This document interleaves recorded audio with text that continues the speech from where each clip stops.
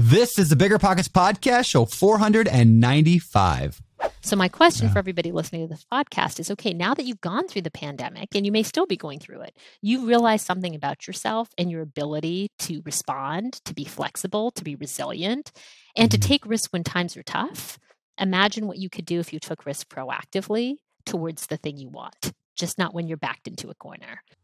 You're listening to Bigger Pockets Radio, simplifying real estate for investors large and small. If you're here looking to learn about real estate investing without all the hype, you're in the right place.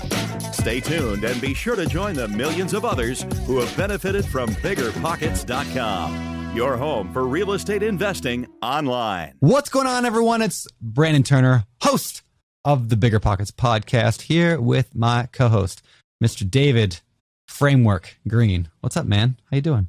I'm good. I got my condos in Hawaii finally getting worked on, so we're upgrading those puppies, and I'll have my first Airbnbs up pretty shortly here.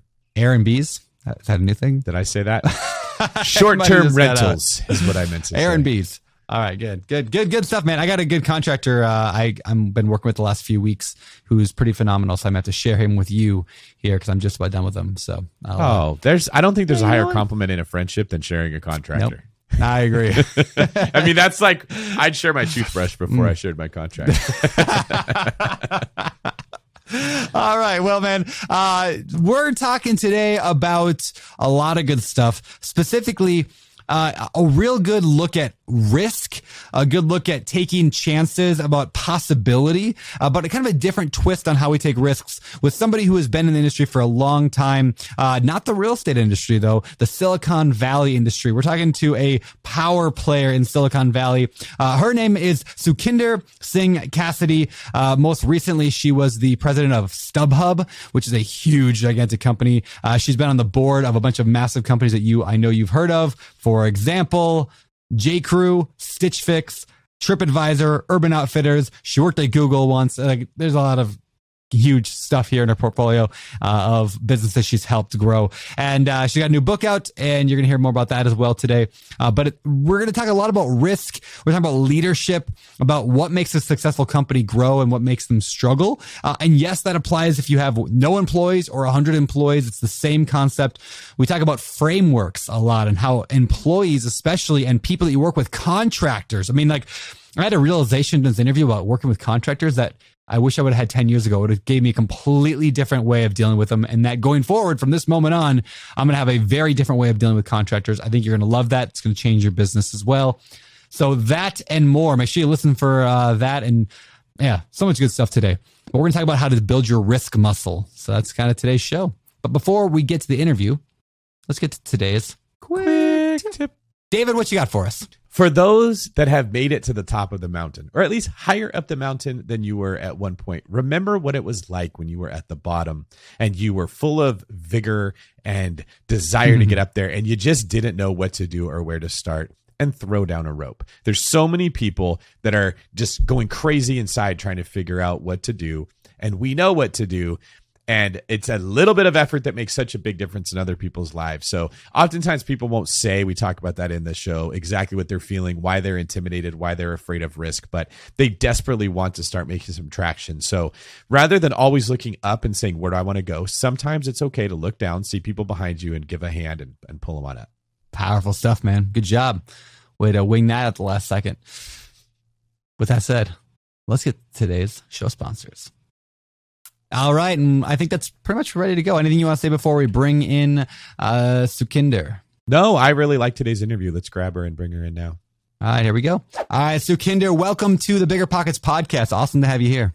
Thanks, Brandon. Thanks, David. Yeah, so let's dive in. So you have been on, I was reading your bio, you a ton of high profile boards, ran successful companies, started companies. You've been around the whole Silicon Valley world for a long time. So there's about 1 million questions I could ask in terms of growth and leadership and all this stuff. But I want to start just by maybe getting a little bit of background on you. How did you get into this world where you're this powerhouse in Silicon Valley? How did that happen? Well, it's so funny you ask that. People always are like, oh, Sukhinder, like what happened? How'd you end up in Silicon Valley? And, we all have this image, right, that everybody who's here must be some insider. But I grew up in a small town in St. Catharines, Ontario, and both my parents were doctors. But more than being doctors, my dad loved running a small business. Like when I say he loved being an entrepreneur, it's like it was amazing to sort of see him growing up. I only appreciate it now, of course. At the time, you're like, Dad, what are you having me do? But, he had us, believe it or not, like working on his taxes, like his ledgers by the time I was like 7 or 8 years old. Like preparing my dad's like books at the end of each year to file his taxes was like a family affair. And so, I grew up with this very close-in view of small business and of entrepreneurship and a father who loved it. And by the way, he didn't just love entrepreneurship and medicine, which was his day job. He also loved tech investing. Like who knew? Like I remember when my dad was older, right? So he was in his probably in his 60s or 70s. And I remember calling him up as his broker. Because you remember, like it used to be that you read stock prices in the newspaper, right? And he'd have this like magnifying glass because he couldn't read the numbers. They were so small. And he'd call his broker and he'd be like, Tom, let's buy some AOL. I mean, I didn't even know what AOL was, but here was my 60 to 7-year-old dad, he's probably 67, 68 at the time, buying tech stocks in like 1990 something. So people always give me credit for being in the Valley, but I give credit to my dad because I feel like I went off to undergrad business school. I thought I wanted to be a big corporate executive. I ended up in investment banking. But by the time I was in my mid-20s, I was like, I really want to be an entrepreneur. Like my dad told me to work for myself. And so if I did one thing right, it's probably that in my mid-20s, I quit my job and moved to Silicon Valley because I didn't know how to be an entrepreneur, but I figured there were lots of smart people to learn from. And turns out that was a pretty good time to quit and move somewhere. Yeah. So what did you start? What was your very first business then? Well, interestingly, my very first business was a failed business. When I was sitting in London before I moved to Silicon Valley, I thought I would create cufflinks for women. I know, don't laugh, but I was like, you know what? Like I'm wearing all these suits and everything that's available is for the guys because I was on a Wall Street banker. And so I made a prototype and then I proceeded to do nothing with it. I didn't know how to market it. I didn't know how to set up a website. So fast forward, so that was a failed attempt. I carried those bag of coupling prototypes with me though from house to house, like literally through my 40s, just as a reminder. And then when I moved to Silicon Valley, I ended up at a startup that sold to Amazon. But I was at Amazon in my late 20s after the startup I was at sold to them. And many of the investors in a new company called Jungly were the angel investors were the original founders of the company I was at. So they sold to Amazon, had a successful exit, became investors, and they introduced me to 5 engineers who were looking for a business co-founder. And my first company was Yodely. And for those of you who don't know what Yodely is, it was the very first platform for aggregating all your financial data. And it went 15 years before it went public and then was subsequently bought. So that was my first company in the Valley, and all came through connections through the people I'd worked for. Can I ask you a random question about Silicon Valley? Sure, please. Do you know what the first company was that added LY to the end of their name and started the trend of tech companies that were something Lee, Yodely, was it Musical.ly? Wait. You're thinking LY. Yodely was LEE, my friend. Same so before they were the LYs, they were the LEEs. So keep in mind, I was at Jungly. You had it before it was cool. I was You're at like the Yodely. Yeah. I am the original hipster. Like I'm wondering if you started that whole trend. Do we have it could be. Oh my God. It might have been us. I will just say, like, there's a whole set of companies started by Indian co-founders. Like I said, the company I worked at was called Jungly, and then my company was called Yodely. I mean, yeah, I think we did. Do we get some credit, right? You should. I mean, that makes you like a legend, right? You're like the first person to put cleats on a football field. Like, look how much easier it is to run. For those that don't know, in the Bay Area, there's a trend for tech companies. They always do like something with their names, and right now it's to add Y to the end of a normal word, and that becomes like whatever you're selling, right? You BiggerPockets, CRM Lee. Yeah, we should. Yeah, that's exactly right. BiggerPockets, real estate Lee. For whatever it's worth, I own a couple of domains that end with an LY. I don't know what to do with them yet, but I did buy a couple myself. Oh, I think if you got in on that real estate early, you just picked every word you could and added LY and bought the domain. You probably made a killing. I love it. All right. So, okay. So you served on a lot of boards. You did a lot of that stuff. And now, here we are in 2021 recording this. And we just came through a hell of a year, to put it lightly, right? Like a lot of things changed during this year. And a lot of people, some people lost jobs. Some people realized maybe for the first time ever that their job wasn't so secure. So the first question I have on this is, how did risk, like you talk about risk, you got a new book coming out that's largely talking about risk. So what did the pandemic do to our collective mindset when it comes to risk and comes to security?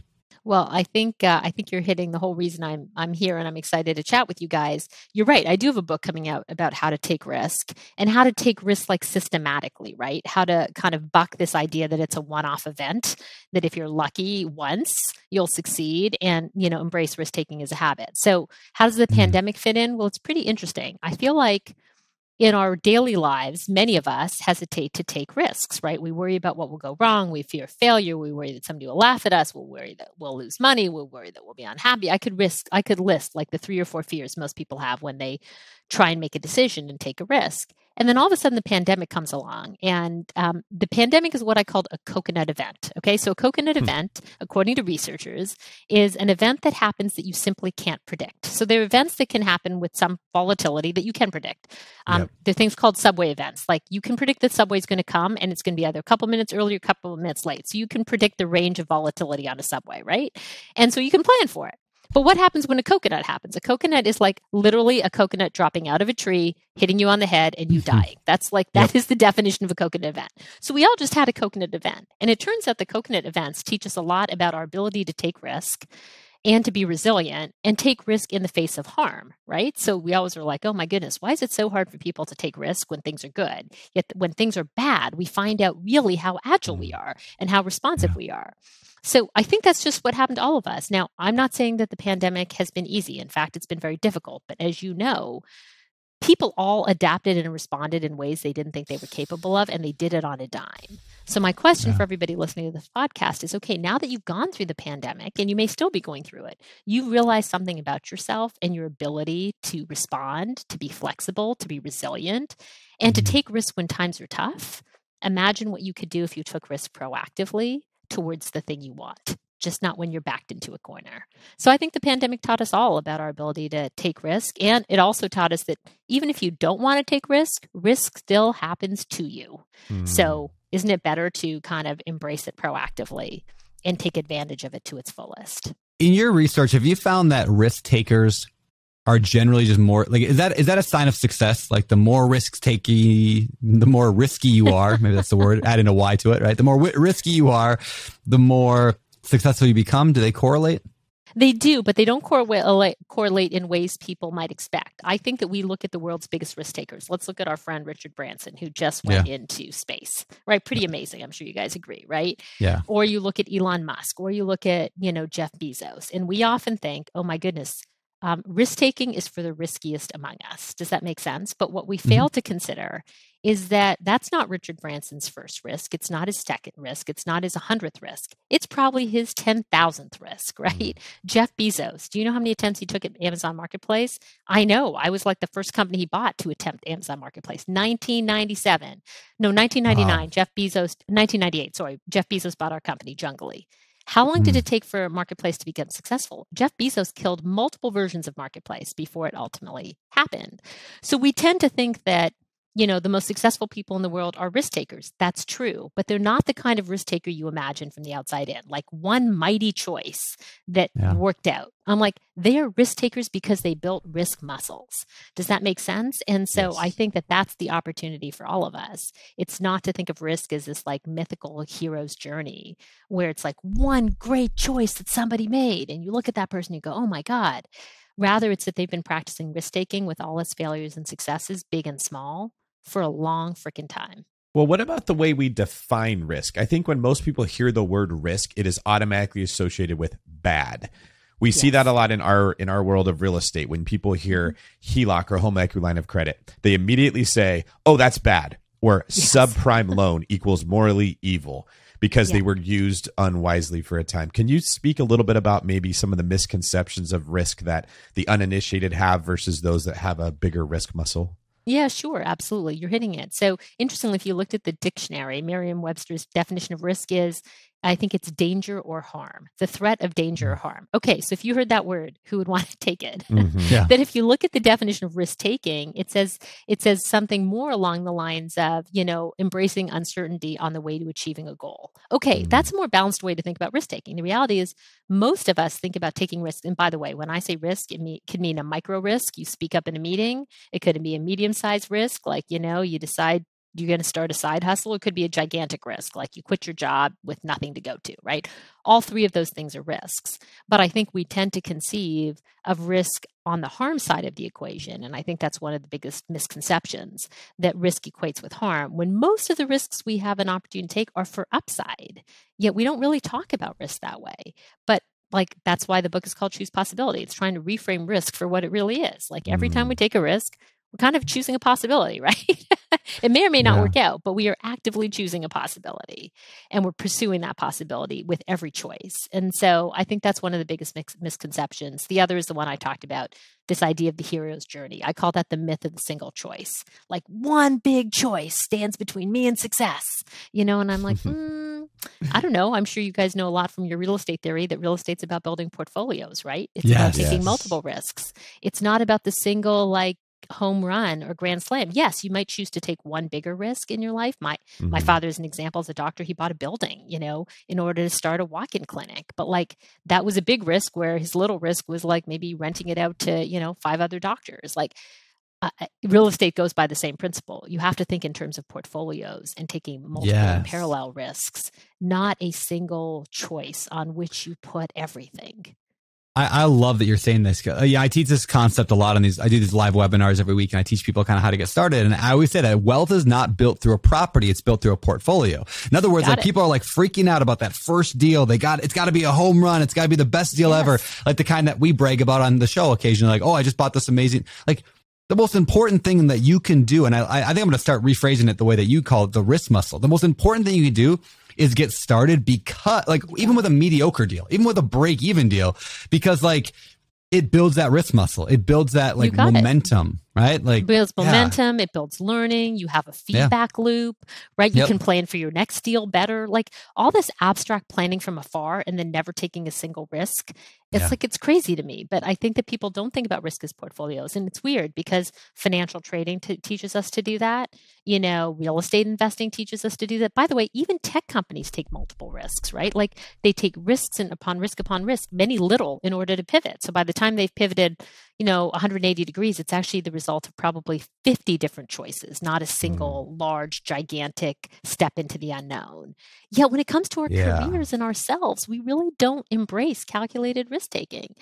And I think that's the opportunity. What do you think about this concept that, at least from my perspective, when you first start a new endeavor, you're first working a new muscle, you're learning to ride a bike, you're learning to snowboard, you got a new job, the risk is always highest in the beginning, right? For a startup company, the risk is always biggest in the front part of that journey. And then as you figure it out, the risk starts to decrease. So many people try something once or twice, they fall off the bike and they go, oh, this wasn't for me. Do you see that happen a lot too? I do. And the irony is, so I think most people presume, so I think there are two things. Psychologically, the first risk is the hardest. Does that make sense? Psychologically. Yes. Because by the time you've made one choice and see how it works out, the next choice is easier and the choice after that, because you know that at a minimum, you know how to respond, right? You learn how to respond. So psychologically, the first choice is the scariest. Ironically, the best way to get into action is to think about the smallest micro risks you can take. Because I think the minute you make it a big one, it's kind of a doozy and you might never get started. And that's why it's so scary, because we put everything on the first choice. And ironically, I feel like all the power is in continuing to choose. I always say to people, I'd rather choose imperfectly 15 times to get to an outcome than choose once perfectly. I don't know. What do you want to do? But everybody's so busy thinking that they have to choose once perfectly.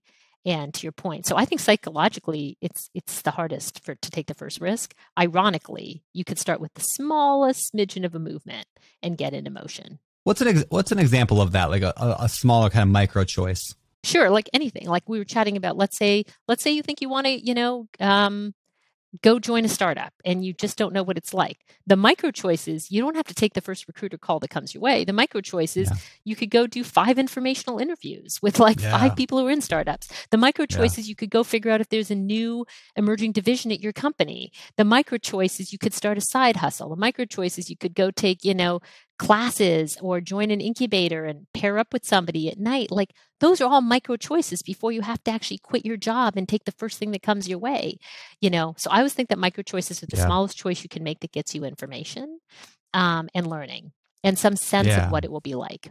Is that the same thing as you mentioned earlier, the minimal viable choice? Is that what that is? The MVC. Yeah, I would say that. I would say when we're contemplating bigger choices, I have this like thesis in my head, which I'm happy to share if it's useful, of like the things you should be evaluating on bigger choices. But I always say at the end, like, suppose you've evaluated, some bigger leap you're thinking about making, a job change, whatever, and you've gotten it all down on paper. You've done the pros and the cons. You've talked to your personal kitchen cabinet, all that stuff. You still can't choose. What I would say is like, make the minimum viable choice. What's the smallest piece of the choice you can make to get into motion? Because that's all that matters. Like, that's all that matters. Whether you make the choice in one big swoop or whether you make like 10, 100 little choices to get you along the way. The MVC, I'm just like, just pick the MVC. What's the MVC? So you did something after you did all that evaluation. If you can't bear to do the big choice, do the small choice. Any choice is a good choice to get you started. I like that a lot. When I think of like putting this in an example of like getting started with a real estate investment portfolio, for example, like you don't have to commit to buying a property and committing hundreds of thousands of dollars right away, right? Like that's the scary, that's the big picture, right? Yeah. The beginning is like you could spend an afternoon going to an open house. Like that's a super low, easy like thing to do. You could go and analyze. Yeah, that's it. Just go to an open house. Go talk with one real estate agent. Costs no money whatsoever. Gets you out of that comfort zone. Like analyze some properties. Like run the numbers. Just see what you think. Right. Yeah. And don't you find it interesting? And I know we keep harping on this, so I'm happy to move on. I always feel like people look at big binary choices and then they're frozen and afraid to move. And I'm like, yes. Well, if you're afraid to make the big binary choice, make the smallest commitment you can and like get information, get going, discover, pipeline, learn. Yeah. These are all great ways to spend your time. And I always am like, if you can't risk a little bit of time, what makes you think you can risk your whole career? Like, if you can't risk a little bit of time to go to an open house, exactly. What makes you think it's the right thing to like buy a building yet? Exactly. I use the analogy often of like, I used to live in the Pacific Northwest and, you're Silicon Valley, you're familiar with this as well. It's foggy sometimes, right? So you're driving in the early morning, it's foggy. You can't see 2 miles down the road. And so like this fear builds up, like, oh, what if there's an accident? What if there's a deer in the road? What if there's an animal? What if I can't right? But it would be ridiculous to pull over to the side of the road just because you can't see 2 miles down the road. So instead, what do? We just drive a little slower, right? Take it easy. Go like ease off the gas, turn your high beams off. Yeah. What's so funny, I heard an analogy once from somebody in Silicon Valley that I quote in the book because I love it. It's like, making a move is like being on the monkey bars. We always think we need to see to the end of the course, but you don't, right? You just need to reach for the next rung. And if you reach for the next rung, right? Like it's a good one, right? I like the monkey bars analogy. I can't take credit for it, but I like it. I really like that a lot. Yeah. And it's so much easier than you take a lot of pressure off yourself. I mean, like you don't have to think, how am I going to make $10,000 a month from my business so I can quit my job? Like that's a scary big picture thing. So stop worrying about it. Absolutely. And look, I mean, all of these strategies are just to get you in motion, right? I think it's also interesting for us to talk about, if you want, how do you get smarter about the risks you take? Like, first and foremost, you get to get into motion. And a lot of that is like debunking this idea that there's a single choice. The minute you can keep choosing, like the minute you know that, right, it takes the pressure off the first choice. It makes it easier to make the first choice because you're like, wait, after the first choice, there's a second and a third and a fourth and a fifth and a 10th. Like it's not done in one. But I think the second thing that people often you think about other myths about risk taking, the other myths are really about like how do you become a calculated risk taker and how do you get smart about the risks you take? And I think that's also another place where people are like a hope and a prayer. They tend to sort of overweight that everything is their own execution. Like, I need to be a perfect executor. This is why you see these. I've been a CEO before, so I see all these perfect plans. Like, you try and plan for a quarter, every team brings you the perfect plan, all the things that will go right. And I'm like, okay, that's interesting. But like, maybe the more strategic, risk-taking approach is to plan for what can go wrong. And David, you talked about this earlier. Like, this links very much to fears of failure. Like, it's not just like helping people see that they can take little risks. I think often being a smart risk taker is helping people conquer their fear of failure and think about, all of the choices they might make if something goes wrong, and maybe even plan asymmetrically for the downside. Like, if you actually planned more for the things that could go wrong than could go right, you're likely to weirdly conquer your fear of failure and be able to go pursue a choice rather than, just hoping everything's going to go right, visualizing only success. So I think there are these other tactics that can help people get smarter about the risks they're going to take and actually get them in motion too. I love what you're saying, because you're highlighting how emotional this decision really is. But we tend to operate in our neocortex where we think it's all just whatever is on paper. But like, the concept of momentum is it's all in your head. What's a good way to describe it? When you consider going to like a workout class and you see CrossFit people, and you're like, I could never do what they're doing. Working out is not for me. Well, the reality is they all felt that way first. Maybe where you need to start off is just going for a swim in the morning or going for a walk. And then that wasn't so bad. And then you take a light jog and you're like, actually, I kind of liked how I felt. I want to take another one. And like, those progressive steps get you to the point where I'm going to go to CrossFit, but I'm going to have very low expectations. I don't care if I just work out with the bar, not even a weight on it. I just want to get through a workout. That's my goal. And then you get through it and you go, okay, that was a bigger deal than I thought. Next time I'm going to push it a little bit harder. So much of business works just like that. I would bet you, Sukhinder, if we went back in your life 10, 15 years and they said, here's where you're going to end up, you would have had zero idea that this is where you would have ended up, just doing your best every day and going to work. And maybe you would have even said, yeah, I don't want that. That's not who the version of me right now would want to be doing. It's almost good sometimes, I guess, that we don't see what's at the end of the monkey bars, because the person that we're going to be when we get to the end isn't the person we are right now. And so we can't know how it's going to feel when we get there. Yeah, I think that's true. By the way, I mean, make no mistake, I always have a plan. So, I call it my whiteboard plan, which is I kind of roughly knew I always wanted to be a CEO, right? And I roughly knew I'd want to do sort of be a CEO of a consumer company, but I didn't know how, to your point, precisely, right? And getting into motion gave me the confidence that, A, I could make things happen, and B, I could respond to the things happening around me, which is as important when you're a risk taker, right? It's like to acknowledge you don't always have control of the situation. So you don't know quite how you're going to get there, because unfortunately, 100% of, our success is not just about our execution. It's about the macro environment we're in, the headwinds, the tailwinds. In the world of real estate, it's like, what are the macro conditions, what regions are booming and what regions are flailing. Like, there's a bunch going on around you that you have to respond to. But I think, to your point, once you learn that you can respond, and be agile, you sort of gain confidence that you'll figure it out and you'll hit that macro goal. You just don't know precisely how, right? But you're more comfortable with things unfolding, as opposed to saying, if it doesn't unfold the exact way I predicted, I'm screwed.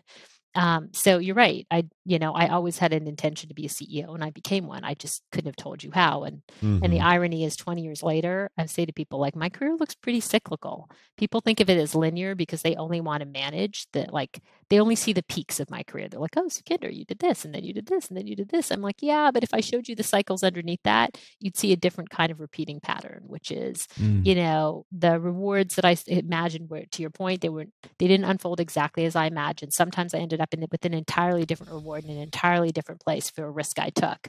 But over the course of time, if you just repeat the cycles, yes, I have had compounding benefit, and I roughly got where I wanted to go, just not exactly the way I imagined.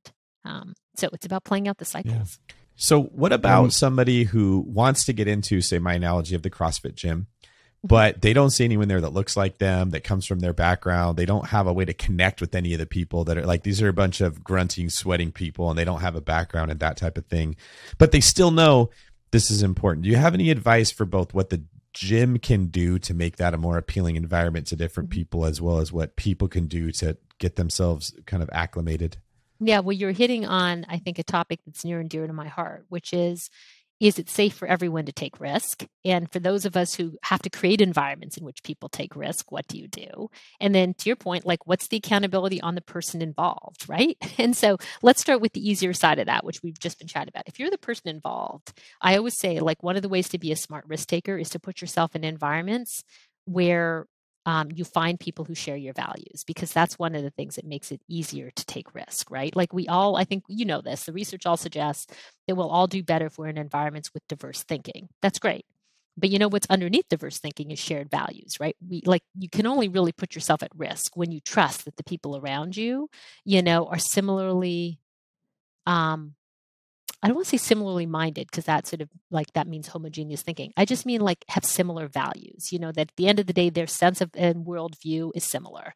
Like as I talk about, values is what you think is just and fair. So when you're in environments where you can find people with common values, you can do your best work. To your point, you can take more risks. You can say something in a meeting and not worry that you're going to get shamed, right? Like you can do all the things that are not. You can go to that CrossFit gym, right? And if that CrossFit gym, this is the word of the day. You guys know this, like feels inclusive, meaning it feels like you have a tribe of people who you can imagine share your values. That could be because, the person at the front, at the front door of the gym, at the countertop, even if they look beautiful, like, is welcoming and friendly and shares a story about something from their personal life that makes you feel like they're not perfect. And then you're like, oh, I can enter this gym. I don't quite feel like an ass, right? And I can go try it out, to make the analogy sound. So I think that our job is to look for environments where we find people where we think we have values fit. And then to your point, it's to take those little risks. It's to, manage your own fear of failure by like thinking about what's the worst thing that could happen if I act. I always say that like that. So that's in our realm of what's possible.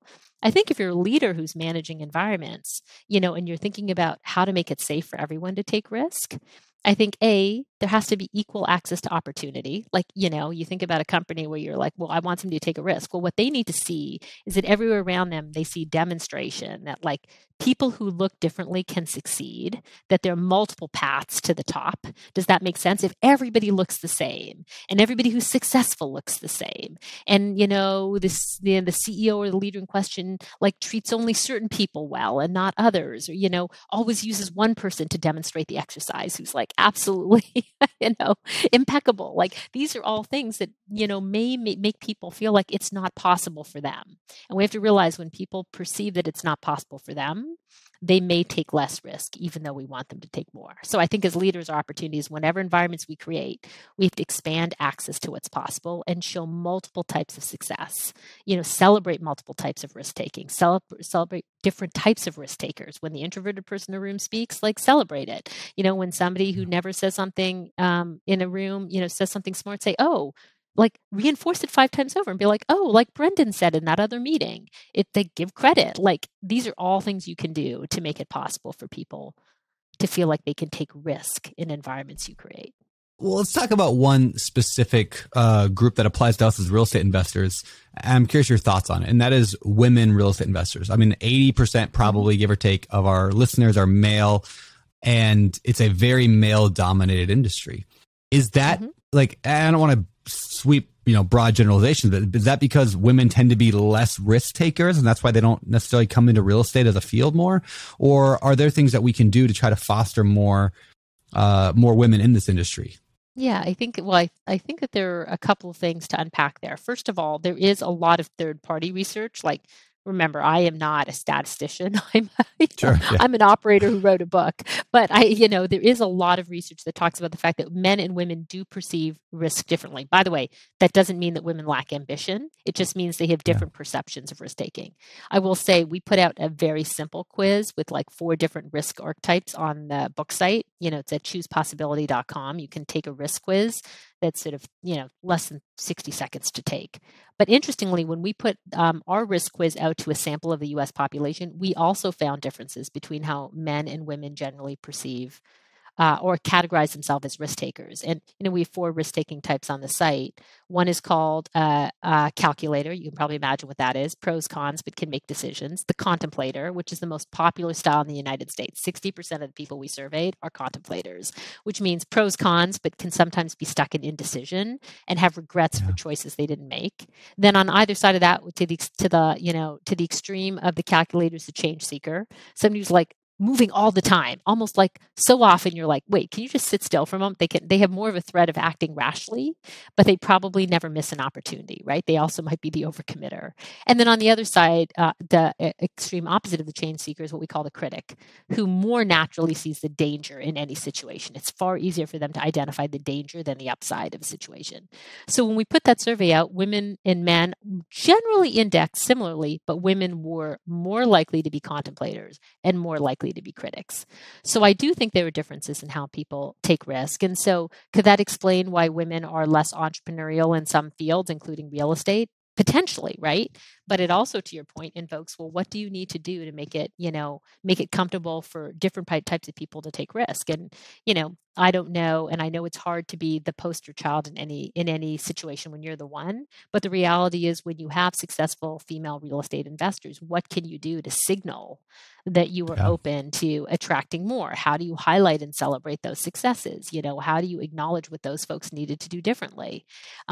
So I think that there are some explanations for why different fields, including real estate, have different profiles on men and women. And I think risk taking certainly plays into it. But the other thing that plays into it is, how to make it possible for all people in any given field to participate. And I don't know, you guys tell me, I would think that in some ways real estate is actually good for women in that it has some flexibility and we're setting your own hours if you want to be, let's call it a caregiver.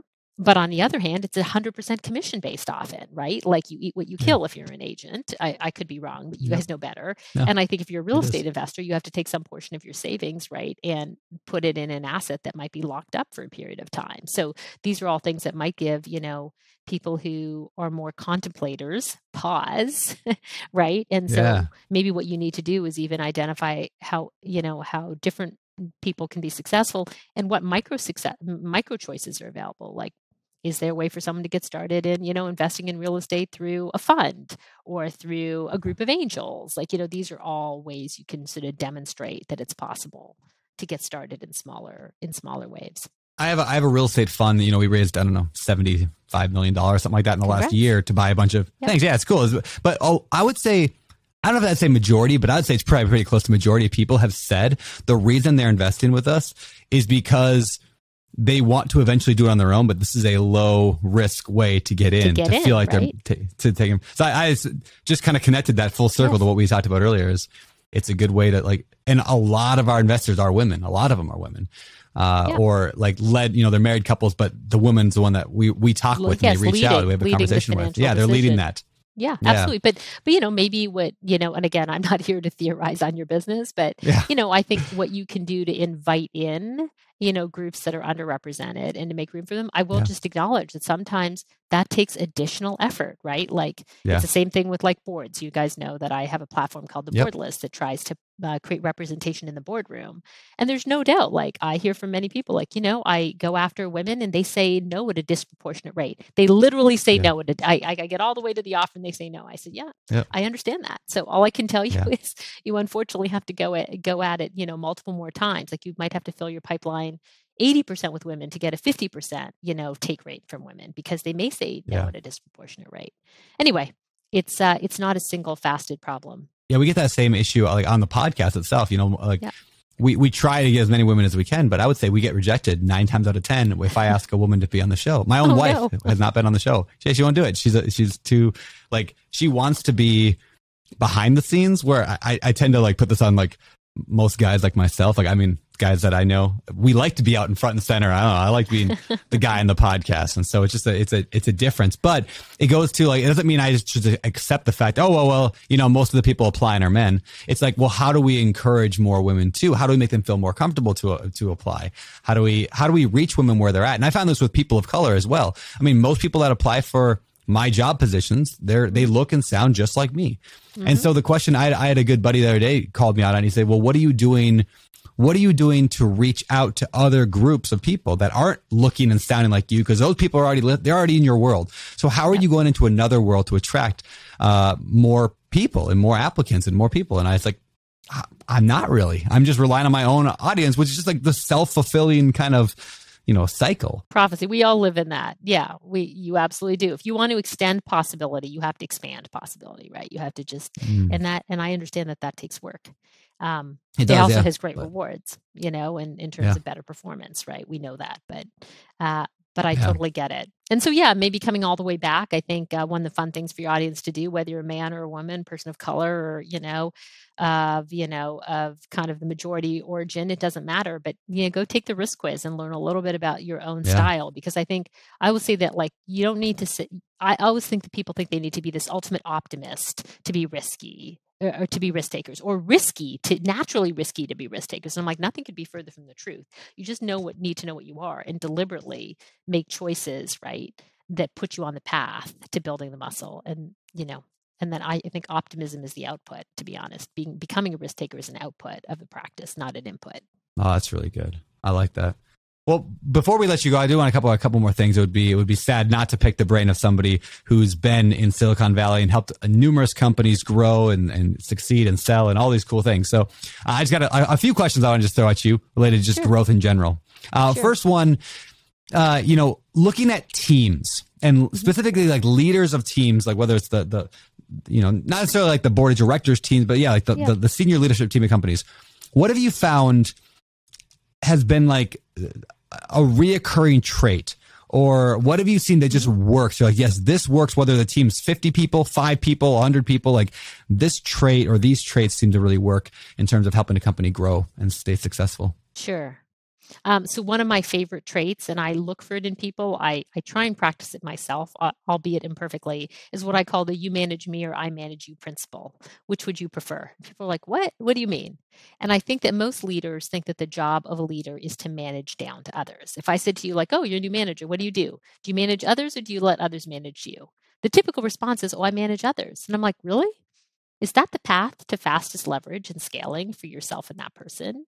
And if you just step back and reverse it for a moment, think about what happens, right? So I'm a leader. I don't know about you guys, but you know what I really love? I love highly leveraged interactions where I meet up with somebody. We talk about a topic. It's pretty efficient, time efficient. Yep. It's pretty effective. We both learn something and we move on, right? By the way, I'm plenty opinionated, as you can tell. So in the absence of somebody coming into my room with an opinion, they will leave with my opinion. I will say to people, if you walk in with no opinion, you will leave with my opinion because I can't help but be opinionated. But I'm like, but if you want the higher leverage interaction where we both scale and we both get joy, it looks something like you walk into a room expecting to manage me. I'm your boss, but you walk in with an agenda. You walk in with your own vision. You walk in with 3 potential solutions. Mm-hmm. You walk in with a couple of things you want feedback on. You take control of that dynamic the minute you do that, right? And we have a conversation on your terms, not on my terms. And by the way, if you think that's not fun for me, it's super fun for me because I'm like, oh, great. I just met this person. They're super capable. Oh my God, look at all the stuff they're doing. Yeah. Oh, and I got my dose because I got to throw in my 3 ideas because I always have 3 ideas. And, that was really fun and interesting and leverage. And now I get to turn around and go do that again with somebody else. And I have a really fun day when I do those things. Nothing drains me more than feeling like I have to manage down to people and tell them what to do. Yeah. I can also tell you nothing drains people more than feeling like they are micromanaged by others. And so the way to reverse that dynamic, you tell people actively, like, yeah, your job is to manage me. We both scale, right? You get your vision, I get my vision, I get my insight, and we both get more leverage. So I think that one of the traits I really like in others and I seek out and I seek to be is I seek to find people who want to manage up. I feel like they, learn pretty quickly how to identify their vision and share it and put problems on the table. And I like leaders who don't hang on to control and management because they think it's a sign of their perfection.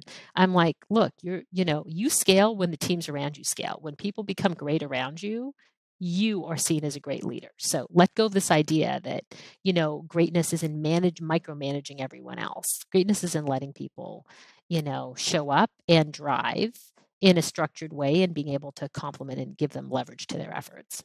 I really, really like that. I heard once Gary Vaynerchuk, speaker Gary Vaynerchuk. I don't even know what to call Gary, but Gary once said that somebody said, hey, explain. They said, like, what's your best tip for managing people?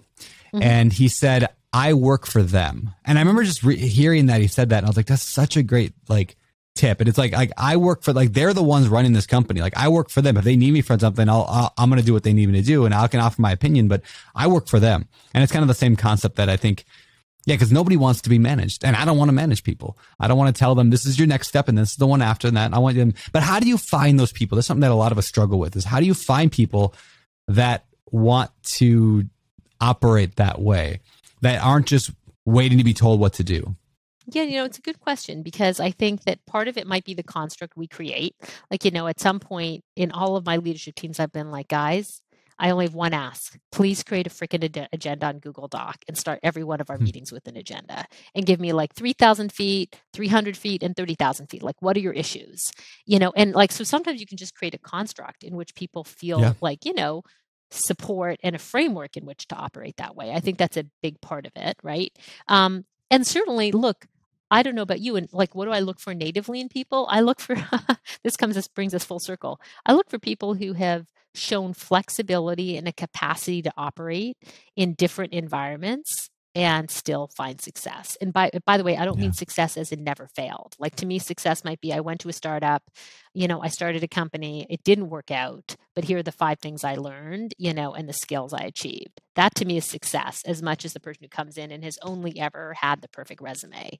So I look for people who are pretty agile in their background, as demonstrated by they were successful. They managed to have impact in different environments. And when I can see that somebody can have impact in different environments, I have a pretty good sense that maybe they can come in and they would find this type of management style freeing. There are other people, by the way, for whom it's frightening. I have certainly also worked with people who want to be coached, and I certainly, there are people whose leadership styles in coaching is much better than mine. I would not call myself a very effective, like, step-by-step coach. There are people who really love that style of management.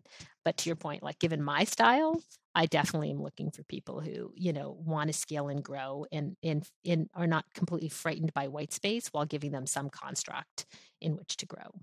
I really like that it makes me think of like times where I'll give you an example. I'm managing contractors on a project, let's say, right? So I have a flip going, or I have a rehab going. I actually have one right now. It's a condo out here in Maui. And I have created a situation and I've created a relationship with my contractor when I say, paint this, caulk this line, tear out this flooring here. And then he does it. And then it's okay, now do this, now do this, now do this. And he'll do exactly that, because that's the relationship that I, as the leader, as the one with the checkbook, have then created. And so then I get frustrated. I'm like, why am I managing this? Why don't we just do his own thing? It's my own fault, right? Like, I created that expectation, versus this is the vision where I want to see. And then I trust you as my contract. Like, had I phrased the entire thing differently, and at any point we can stop and readjust too. I can have a conversation with the contract, like, hey, I was leading this wrong. I want to readjust. I want to trust you. Let's set up a new framework for how we're going to operate. And this is the vision. And I can change that. I love it. You can change it. It just occurred to me why I'm struggling with this.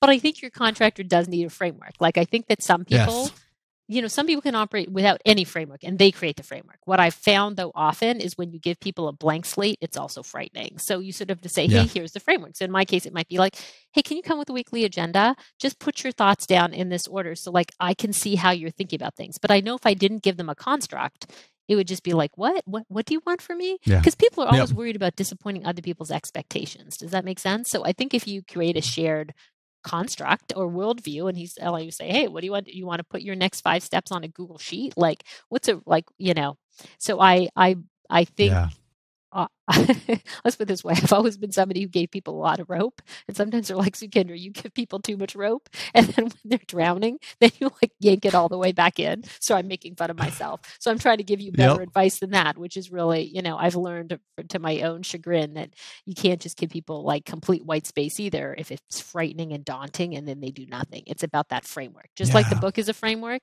People like frameworks, right? They like people a known canvas in which to paint, but you have to trust that they can paint. You just have to give them a canvas, and say, this is the way the canvas operates. This is its size. This is its dimensions. And like, I can't tell exactly what masterpiece you're going to create, but I can say, if you use the canvas, you'll find success.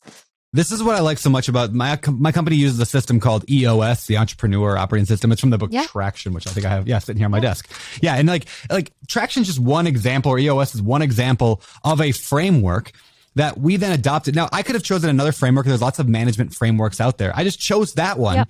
And then it's like, we meet once a week. This is what the conversation is. And as soon as I did that, it dropped my workload down to like, I don't know, a quarter of what I was working before. And everything just went through the roof. I mean, just exploded in my company in a good way. And I don't have to manage people anymore because the framework manages people. But it wasn't just a go buy real estate, guys. Have fun. I'm over here on the couch watching TV, right? Like that would just create a mess. Yeah, exactly. Right? Like I said, there's that middle. Yeah. There's a method, right? So you want to agree on the method, but you know, a method that allows people to feel like they're getting leverage too, not just like pulling on you. It's draining both ways the other way. So anyway, you asked, I think 10 minutes ago what my principle was. That's one of the big ones. Okay. I like that a lot. What about hiring? We mentioned hiring a little bit and finding people, but in this world where like tech companies are paying, $200,000 a year and they're giving free lunches and they're giving, 3-day, unlimited vacation. Like, how do we compete? Like the people we're hiring, is that what they expect? The candy wall at the office and they need the ping pong table. Like, what is it they're looking for? Well, I think people are looking for three things, as we chatted about. And one is hard benefits, like literally cash comp. I mean, people have to like make a living, provide for their families. So of course that matters. And it's very hard to compete with the big companies. For me, like I didn't run like Google, but of course I worked at Google and then I ran StubHub and had to compete against Google for talent. So I totally get it, right? So one is that. But number two is soft benefits. And this is one of the places where I feel like small businesses can compete, right? Because whether or not the benefit now is remote work, whether the benefit is bring your dogs to work, whether the benefit is like, hey, guess what? If you have a daycare, we're going to contribute, 10% of the cost. Whether it's, if you have a sick parent, you can go wherever you need to be. I feel like flexibility in how we work is one of the things small businesses really offer. And also, by the way, generally less FaceTime. Generally everyone is so productive in a small business. FaceTime is often like when you get big and bureaucratic and you want to make sure people are actually getting done. So when your company's smaller, like, you have the benefit of actually knowing everybody and what they're doing. So I think the soft benefits is a place to compete. And the last one is what I talked about. My feeling is we're living in an era where not just millennials, but even older folks really care about the values of the place they work. What do you stand for as a leader? And I always say to people, whatever it is, whatever your value system is, making that transparent is what people expect. Do you know what I mean? They come to work now not just wanting the hard benefits and the soft benefits. They will come to work wanting to feel like they have a tribe of people with whom they share, a view of what's important and what's right. And I think we can all agree that that's been, something that's become even more apparent over the last 5 years, not just for millennials, but quite frankly, you're Gen Z, but for all of us. And so that's another place to compete. What do you stand for? Yeah, that's cool. Yeah, one thing I've said in my business, now not all companies can say this, but like in real estate we kind of can, is that like if you work for me, like my hope is that this is the last job you ever have to have. Like maybe you'll have other job in the future, but like that's kind of that third thing. Like I want you to come on not just as an employee, but I want you to like look like be an change apprentice. your very mindset. Yeah, exactly. Yeah, it's that model. Yeah, I think the model of apprenticeship is really powerful because people get to be very proximate, right? That's something you don't get in a big company. Again, you get it in a smaller company. I think there's, and by the way, there's one more, right? Job, like moving laterally, trying different roles and jobs, like having 2 roles at once. Like these are all the types of things where people know they're going to learn faster working with you. And I think it's hard to underestimate those benefits. Yeah, really good stuff. All right. Well, David, I've been hogging the thing. Any questions you want to ask of a Silicon Valley powerhouse here before we move on to the famous 4? Sukhinder, starting from the bottom, working your way up to CEO, sitting on multiple boards, you really have a vast array of experience in seeing what works and what doesn't work in different places. Is there a key piece of advice, maybe like a fundamental understanding or a skill set that you tell people, hey, if you want to be successful overall, this is what I would have you focus on? Sure. I would say I have one phrase that I believe, and I think it's very complementary to this point of view of how you become a risk taker, which is do great work for great people. It doesn't even matter what. Like people think it matters what, and I'm like, no, it matters who. Do great work. So yes, hustle, flex, adapt, soak it all in, apprentice for great people. And great people doesn't mean the nicest people. It doesn't mean it means people who share your values and can teach you something and who you admire for their capabilities, right? So shared values, really like people you'd be lucky to be in a room to learn from, and just like hustle for those people. Like 99.9% of my success is doing great work for great people. And like, it kind of then didn't matter what the industry was or whatever. I found joy in my job and they saw the best of me. We got to slowly start working towards the end. So we're going to move to our last segment of the show, and that is called our Famous Four. This is the part of the show where we ask the same 4 questions every week to every guest. We're going to throw them at you right now. So the first question is there a habit or trait you are currently working on improving in your own life? Not letting people finish speaking. I'm always thinking so fast that I finish people's sentences. It's my ongoing work. I can't stop my brain. I'm glad it's not just me. Okay, next question. Do you have a favorite business book? It used to be Good to Great, but now I'm going to give you my second one, which is Growth Beyond the Hockey Stick from McKinsey, which analyzes, strategy beyond the hockey stick. Sorry, I always say Growth Beyond the Hockey Stick. It's actually called Strategy Beyond the Hockey Stick by McKinsey, which analyzes why, a set of companies over 30 years become outsized performers. So I like that plus Good to Great. Good to Great's an old classic. Strategy Beyond the Hockey Stick is like an even more recent framework. And the hockey stick is the understanding of like linear or a geometric progression of you're slowly learning and then boom, you hit an inflection point and success takes off, right? Growth beyond the hockey stick, like how companies really like succeed over a long period of time. Beautiful. Okay. What about some of your hobbies? Tennis these days, though, I just hurt my hand. Tennis, skiing, fashion, decor. My kids. Those are the 5. You ripped those off very fast. Have you answered that question before? Yeah. Tennis, skiing, fashion, decor. And my kids. And my kids. Yeah. They're still a hobby. They may not want to be a hobby any longer, but they're still my hobby. All right, then my final question. What do you believe sets apart successful entrepreneurs from those who give up, fail, or never get started? It's kind of what you answered a minute ago, but maybe you got another piece of advice in there. Yeah, my other piece of advice is that entrepreneurs who win consistently choose possibility. They underweight a single choice and move in favor of knowing they have multiple choices to make between now and success, and they just keep iterating. Okay, that's awesome. Last question of the day. Where can people find out more about you? You can always find me on LinkedIn, just at my handle, Sukhinder Singh Cassidy, or you can find out more about the book at the book website, www.choosepossibility.com. All right. Thank you, Sukhinder. I really appreciate you sharing your wisdom, your experience, your encouraging words. Everybody, please go check out the book. If it's half as good as this interview, I know that you will love it. Thanks again for coming on. Any parting words before we get out of here? No, I loved it. You guys did an awesome job. Thank you for having me. All right. Awesome. Thank you very much. This is David Green for Brandon, the $75 million man Turner, signing off. You're listening to BiggerPockets Radio, simplifying real estate for investors large and small. If you're here looking to learn about real estate investing without all the hype, you're in the right place. Stay tuned and be sure to join the millions of others who have benefited from BiggerPockets.com, your home for real estate investing online.